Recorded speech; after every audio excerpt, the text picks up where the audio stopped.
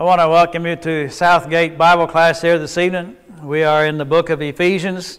Tonight we are going to start with verse 7 and go down through verse 16. So if you have the time and the opportunity, just sit down at a table there and open up your Bible. There is a handout that's available on the daily handout as well that you can copy if you like to copy or follow along if you pull it up there on your device as well. We have been talking about unity the last 2 weeks, and what we found is that unity starts with our attitudes, that we are to be humble, gentle, patient, and bearing with one another in love. And then we found out that there were 7 things that we as the church are to be united on, and that is the one body, which is the church, the one Spirit, which is the Holy Spirit, the one hope that we have is salvation in heaven itself. Then we have one Lord, who's Jesus Christ, one faith, that's your set of doctrine, one baptism, which is water baptism, and one God and Father of all. Now, I want you to think about where we're going tonight. There's been a period of time that Paul has established the Ephesian church, and then he's left. They've had to rely on memory, or they have had to rely on a gift of prophecy from someone in their congregation. He wrote this letter, and they're just now getting this letter. So there's been a period of time that they've not had God's Word as you and I have it here. And I have to wonder, how long did it take him to find out what he wrote to the Galatians? And how long did it take for them to find out what he wrote to the Philippians? And how long did it take for them to find out what he wrote to the Thessalonians? You see, it took a period of time for the New Testament to be compiled like what you and I now have it.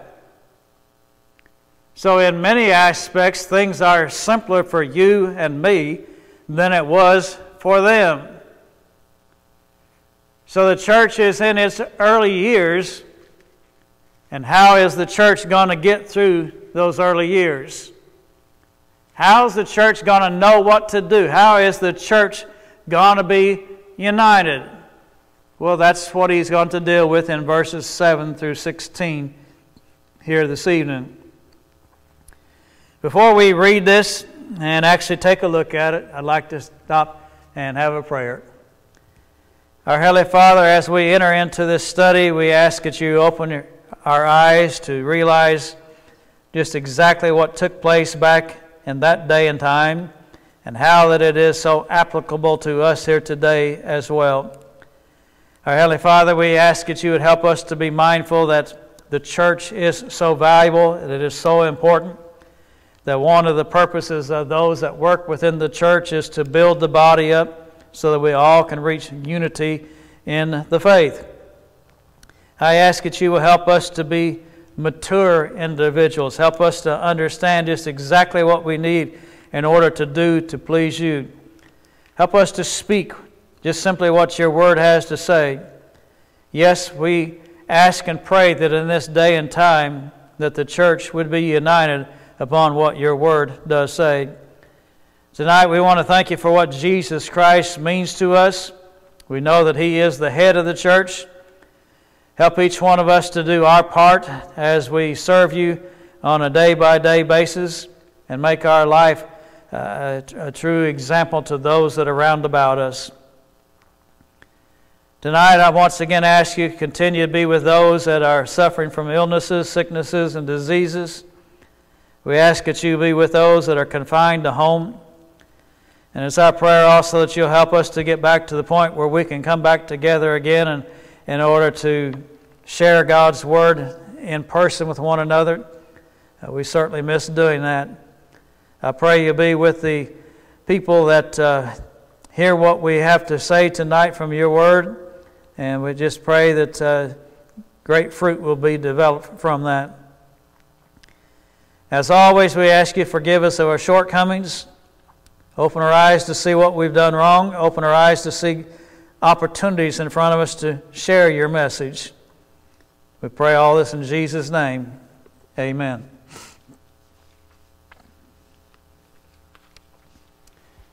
Beginning in verse 7, chapter 4 of Ephesians.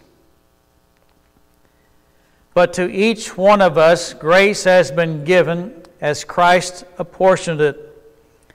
This is why it says, when he ascended on high, he led captives in his train and gave gifts to men. What does he ascended mean except that he also descended to the lower earthly regions? He who descended is the very one who ascended higher than the heavens in order to fill the whole universe. It was he who gave some to be apostles, some to be prophets, some to be evangelists, and some to be pastors and teachers, to prepare God's people for works of service, so that the body of Christ may be built up until we all reach unity in the faith and in the knowledge of the Son of God, and become mature, attaining to the whole measure of the fullness of Christ. Then we will no longer be infants, tossed back and forth by the waves, and blown here and there by every wind of teaching, and by the cunning and craftiness of men in their deceitful scheming. Instead, speaking the truth in love, we will in all things grow up into him who is the head, that is Christ. From him the whole body, joined and held together by every supporting ligament, grows and builds itself up in love as each part does its work, until we all reach unity. Think back to the early days of the church. Here's one man says A, and here's one man that says B. How do you know which one to go with? How can you be united when he says A and he says B? Well, I want you to see that Jesus Christ is going to provide the way that indeed unity could be there, and he's going to use people in order to do that. And so as you start this chapter, you see unity is the theme, and it's very, very important, but it was also very difficult to do. Paul had to write Galatians and also part of Colossians about people that were saying things that were wrong. Well, there were people there that believed what they were saying. And he had to point out to them that's not what the gospel of Jesus Christ is all about. He had to write in 1 Corinthians about people that had wrong ideas and they were creating division.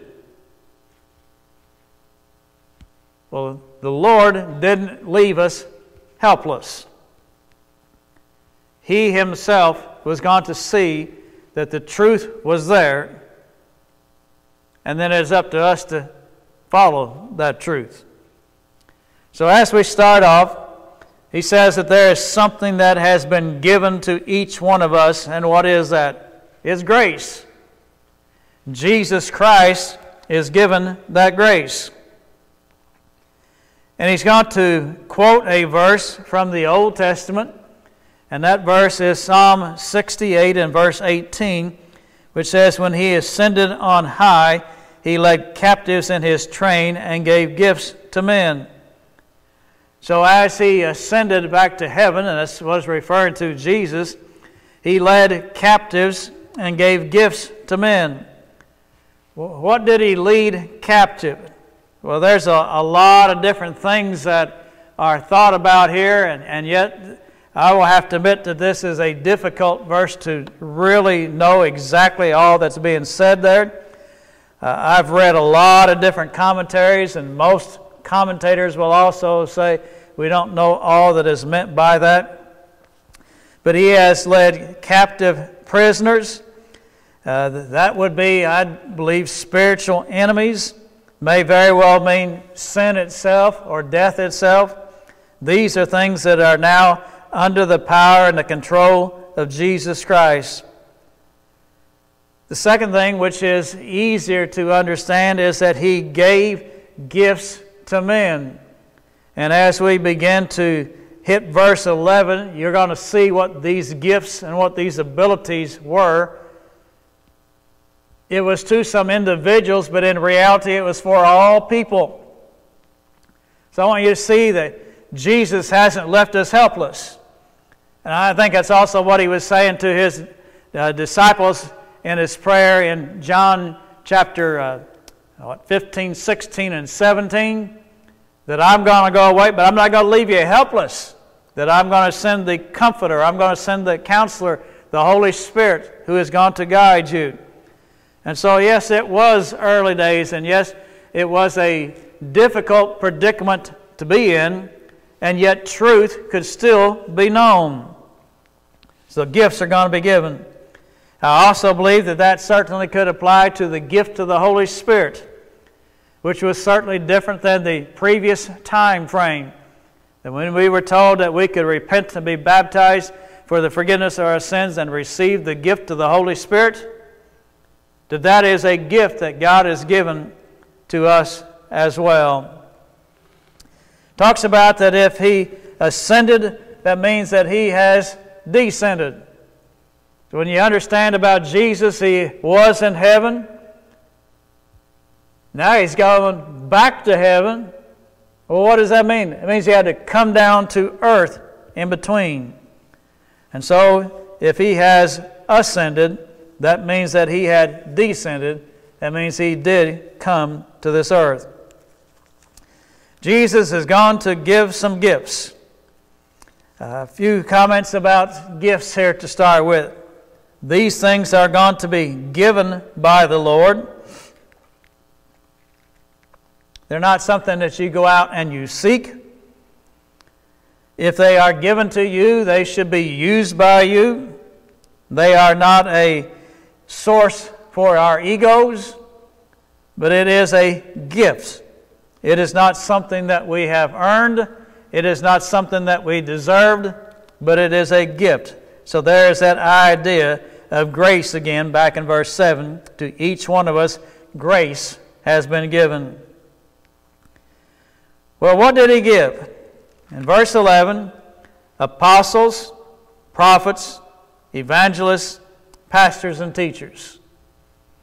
So there's 4 or 5 things there, depending upon how that you are going to translate that. Well, the first thing that I want us to look at is the word apostle. He gave some to be apostles. Now, Paul's one of those. As you know, he chose 12 men to be apostles. And one of those, the betrayer, Judas Iscariot, gave up his place. Matthias was chosen to take his place. So now you're up to saying that there were 13 men. And then you have the apostle Paul, who was called on the road to Damascus to be his apostle as well. So there's a total of 14 of these men. The idea of an apostle is one sent. Paul will call himself an apostle in many of the letters that he has written. And he's not just saying that, well, that means you just got to listen to everything that I say. He's saying that that is a gift that has been given to me. I have been sent. And he specifically was sent to the Gentiles to preach. Now, this is important.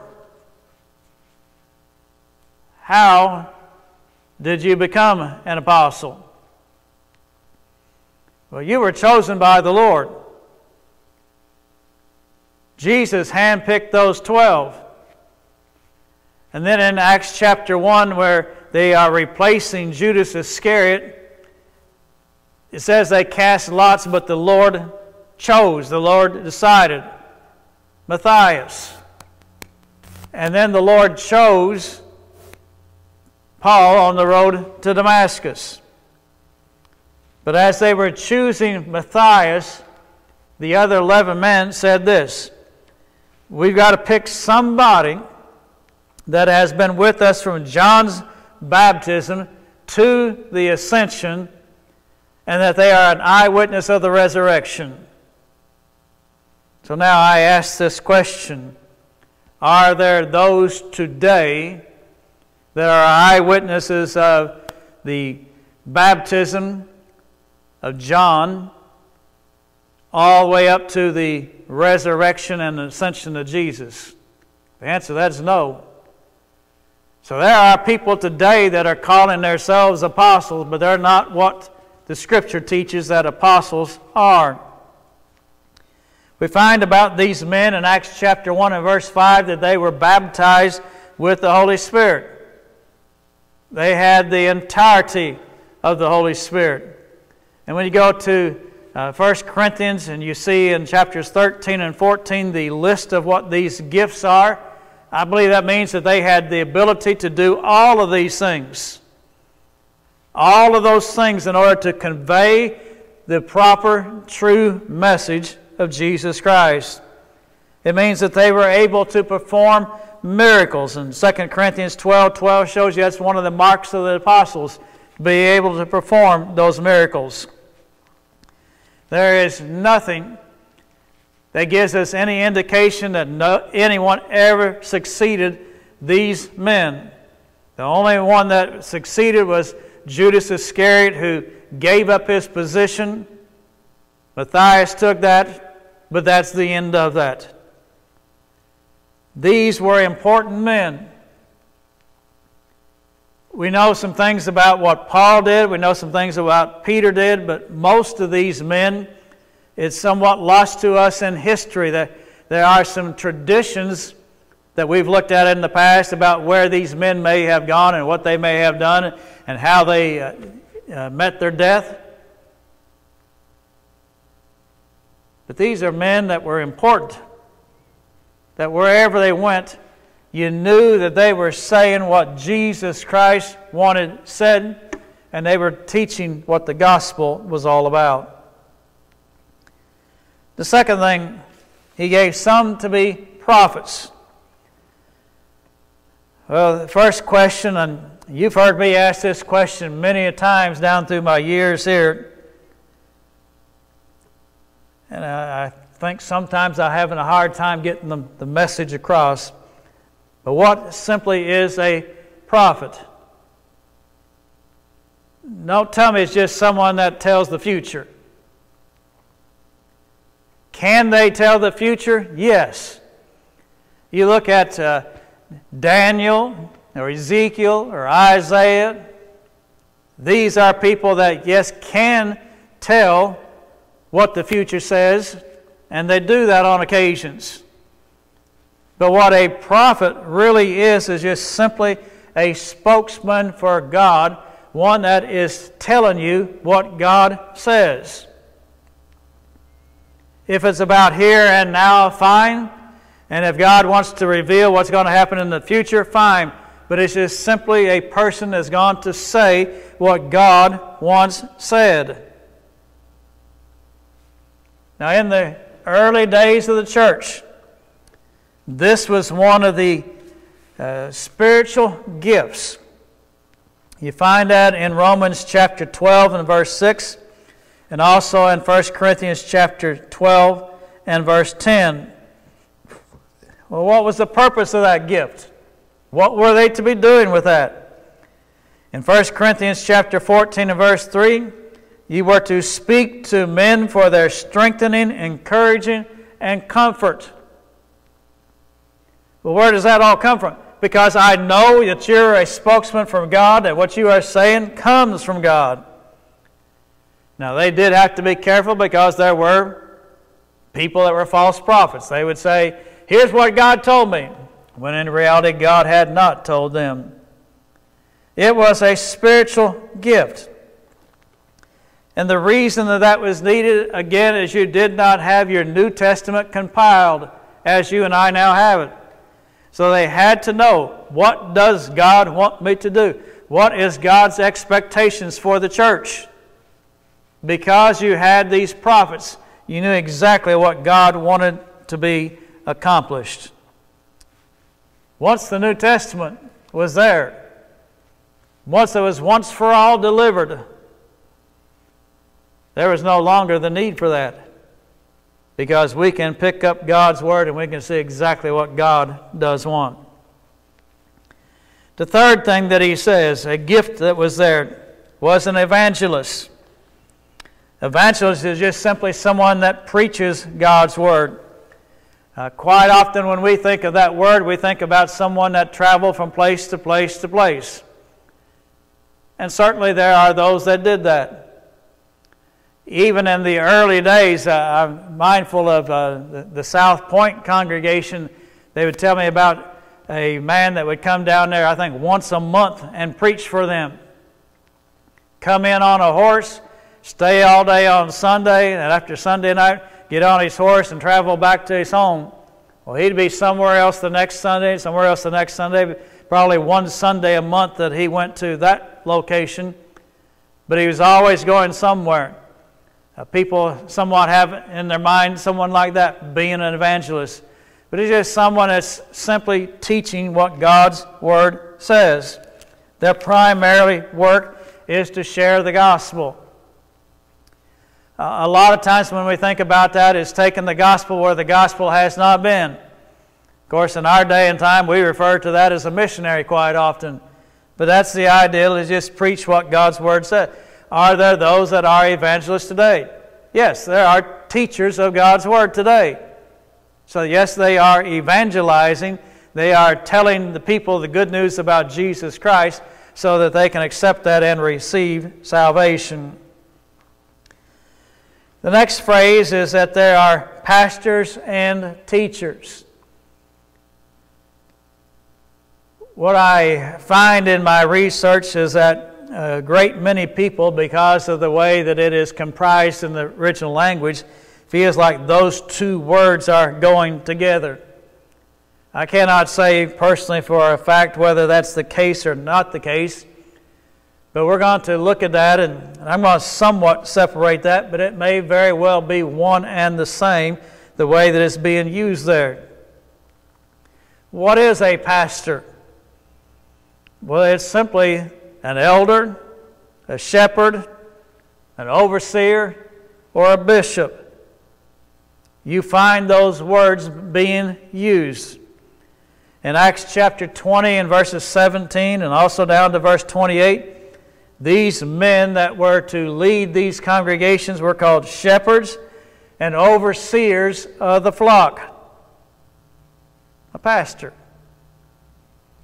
In Acts chapter 14 verse 23, they appointed elders in every church. So every congregation was to have those men that were going to lead it. There were qualifications given within God's Word as to what it would take in order to be an elder. In 1 Peter chapter 5 verses 1 and 2, several words used there. They're called elders there. They're called shepherds there. They're called overseers of the flock. All of those are words that in reality have the concept of the idea of pastor. They are the ones that are guiding the sheep, the flock. Do we have pastors today? Yes. Now, I also believe that word is very much misused today. It's not just a preacher. It is possible for a preacher to be a pastor. That's not typically the way we see it in this day and time, but it is very possible for that to take place. But it is the leaders of that local congregation.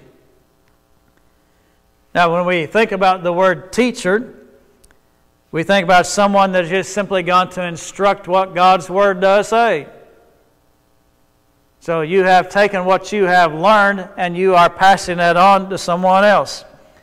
And that's what was said to Timothy in 2 Timothy chapter 2 and verse 2. Paul said, "What was learned from me, pass on to other reliable men who could then pass it on to other reliable men." So there's a teaching that is taking place. Can you have a pastor-teacher? Pastor-teacher. Well, I think that's exactly what Paul was writing about when he talked about elders that were worthy of double honor. They led the congregation, and they also taught the congregation. You also see that in the qualifications for an elder, the phrase apt to teach. In other words, you want to teach. You have the ability to teach. That's one of the things to look at when you begin to point someone into that role. So when I look at this, I believe that apostles and the prophets were used to get from the very beginning to the time that you had God's Word in its entirety to rely upon, so that there would be no gap, there would be no questions whatsoever. And that now that you do have those that are evangelists, you now have those that are pastors, teachers, that are proclaiming God's Word, now that we have God's written Word as well. So there was a transition. And so these gifts were given so that, why? We could have unity in the faith.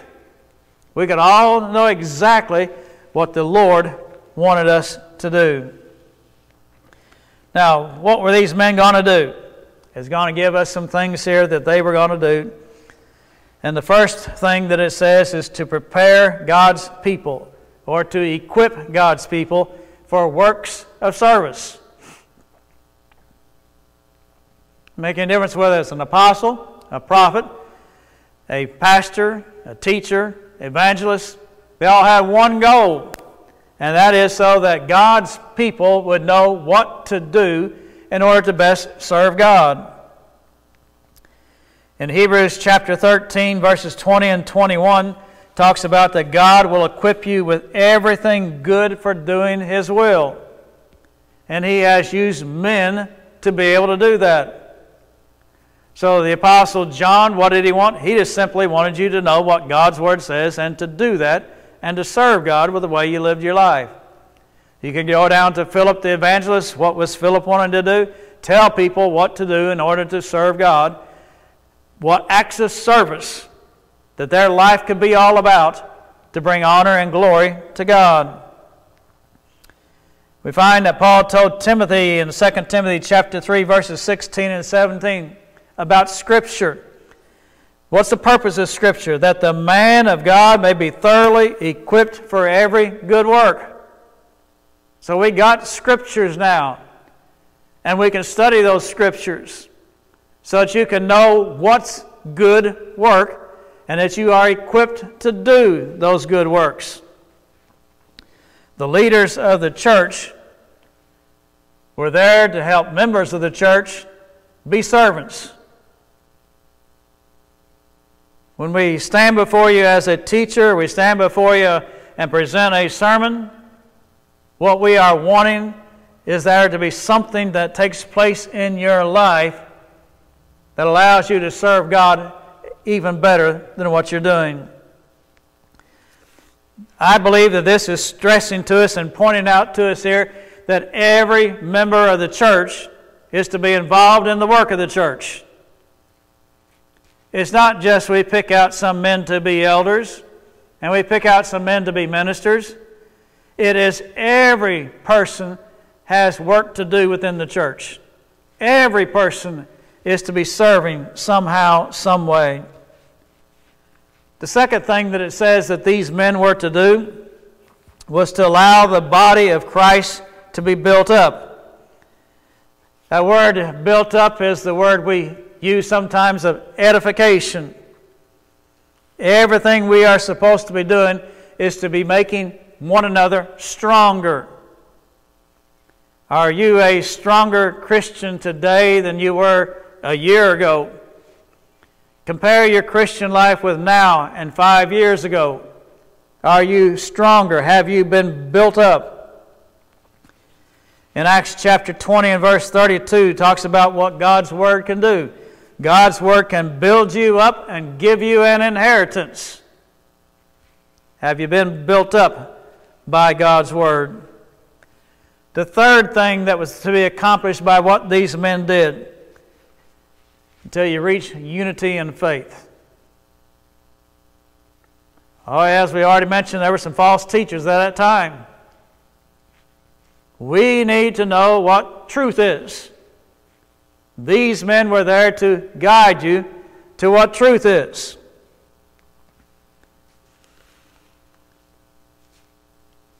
Now, once you realize that you have the entire Word of God, you understand that no longer would there be the apostles, and no longer would there be the prophets, because you got God's Word, and God's Word will build you up. The teachings of the evangelists and the pastors, the teachers, would all be united, because they're all going to be in those early days guided by the Spirit up until the time came that we had our New Testament. And once again, when it talks about reaching the unity in the faith, is being used in the same way that we looked at it last week, being unified in our doctrine, the set of beliefs that we have. The fourth thing that he's going to say is that these men will bring us to unity in the knowledge of the Son of God. Again, today, where are you going to find that knowledge? Well, it's in God's Word, and only in God's Word. In Philippians chapter 3, verses 8 through 10, Paul talks about that I want to know. Well, that's the idea we need to have. We want to have a growing process in our life that we can do exactly what God wants done. And we know that and can do that because we know what God's Word does say. And the fifth purpose that these men had was so that we could become mature, attaining to the whole measure of the fullness of Christ. Well, what is our goal? What would be maturity? I like the phrase in Romans 8, verse 29, to be conformed to the likeness of His Son. Now, you can see how that applies with everything we've been looking at. Going back to the first three verses, humble, gentle, patience, bearing with one another in love. Are we maturing in those things? Are we growing in these things? Then looking at those 7 ones, are we growing in our understanding in each of those 7 things? Our maturity should be like what John said in 1 John 2:6. We're going to walk as Jesus did. These men, the apostles, the prophets, the evangelists, the pastors, the teachers, all had these purposes behind their life. And today, as we think about ministers and we think about Bible class teachers, we think about teachers, whether it be individual or in groups, we're saying we want you to be built up. We want you to know what to do in order to work to serve God. We want you to be unified in the faith, and we want you to have knowledge that brings about unity in God, and we want you to become mature. We want you to grow up in what God's Word does say. Now, if we will do those things, what will the results be? Number one, he says we will no longer be infants. Well, what does he mean by that? He gives a little illustration. No longer be infants, tossed back and forth by the waves, blown here and there by every wind.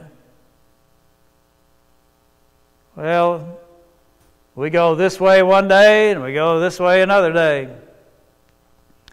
I can't make up my mind. Well, this is right today. Tomorrow I've heard somebody say something. Well, that was wrong. We wishy-washy, back and forth, doing this, that, and the other thing. He simply says that we need to grow up. Now, he's also saying that there were some that were deceived.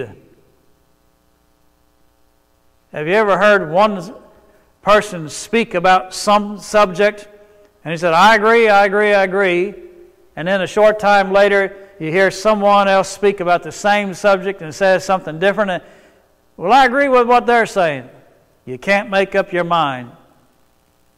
Well, when we really focus upon what God's Word says, we're going to lose that. And there are some that are deceiving.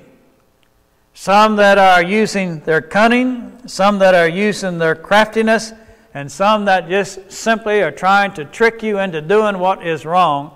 Some just trying to get you to follow them. Don't be deceived. And if you'll know what God's Word says, you won't get there. The second result is that you are going to speak the truth in love. This is a very valuable phrase to me. There's things I can think about in my past that I realize that this was not done. And I think of some, severe consequences because of that. So I ask two questions here. Can the truth be spoken without love? Oh, yes. I can think of instances where I've known where people with a smile on their face have told someone that they're lost and going to hell. You're not going to change someone. You're not going to convince someone by doing that. You need to speak the truth always, but you need to do it in a very loving, caring, concerning way. The second question I ask you is, can you be loving and not have the truth? Oh, there's some wonderful people out there that are very nice to be around, that are very appreciative of you, that are just showering you with gifts possibly. But the fact of the matter is that what they are teaching and preaching is wrong. It's contrary to what God's Word does say. So it takes both of these things. You've got to speak the truth, but you've got to have a loving spirit about yourself. That's part of what growing up in Christ is. The third thing that he says is that then in all things we will grow up into the head. How do you view your life? In Philippians 1:21, Paul says, for me to live is Christ, and to die is gain. I want to live for Christ. Everything about my life is serving Christ. Is that where we have come to in our life? Paul would also say in Galatians chapter 2 and verse 20, I have been crucified with Christ, and I no longer live. It's as if Paul died. And I think it's kind of easy to see that in Paul's life because he was Saul, and in reality Saul died and Paul came to life. Paul is the one that wants to know what Christ is all about. He wants to allow Him to be his head. He wants Him to be his Lord. Do we think like that in our lives?